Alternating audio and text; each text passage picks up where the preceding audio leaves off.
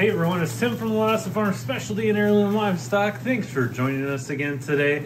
In case you hadn't heard the news, which you probably haven't, hasn't been shared very well out there and about there, the FDA is going to make over-the-counter antibiotic medications prescription only starting June 11th of 2023. So what does that mean for you? That means things like LA200, Aeromycin that you can buy over the counter, anything that can be bought over the counter, Thailand, trying to think of other things. So oral stuff like Spectam, Spectam, all of that is going to be switching over to prescription only. Again, that is June 11th of 2023.